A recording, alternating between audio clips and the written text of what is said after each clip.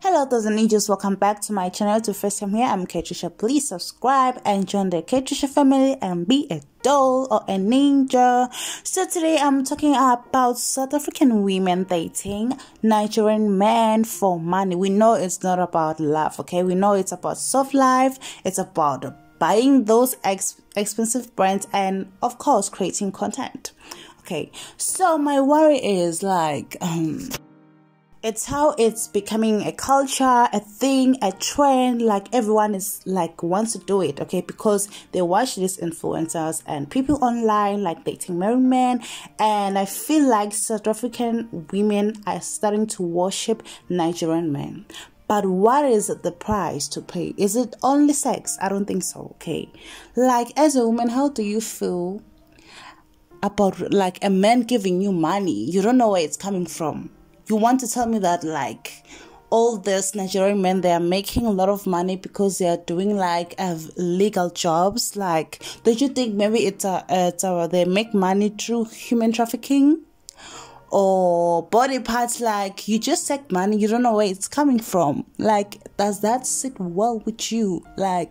What if that expensive that you bought came from those body parts from your neighbor's relatives or your neighbor's daughter back in Makaya, and when you just flash money, it's very dangerous.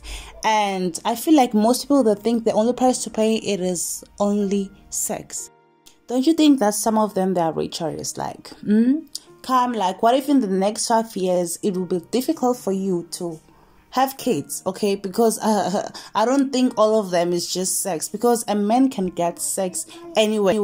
In fact, a man can just get sex for free, okay?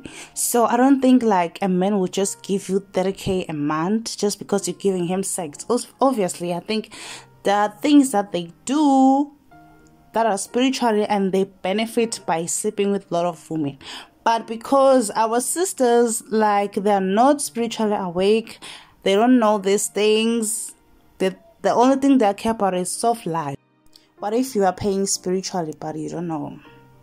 And I'm not saying you should date broke guys or don't date rich guys. So I'm saying this hype is too much. Next thing, in the next coming 5 years, you cannot get pregnant because of the things that you're doing right now. Some, they are paying with their lives. What about this thing of halaling, especially most people who are oh, sbwl. One day you'll find yourself in Japan, one day you'll find yourself in Dubai, in a cage, and they will use you as dog. You'll be a sex slave because you sbwl things that you don't know.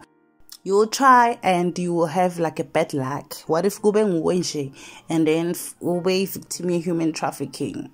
The last thing is that South African women should stop comparing South African men with criminals. Stop doing that, okay? If you're hustling, hustle, but don't compare criminals with South African men, okay? But there's always consequences with every action that you do. So be careful. Stop sbwling things, okay? Thank you. Bye.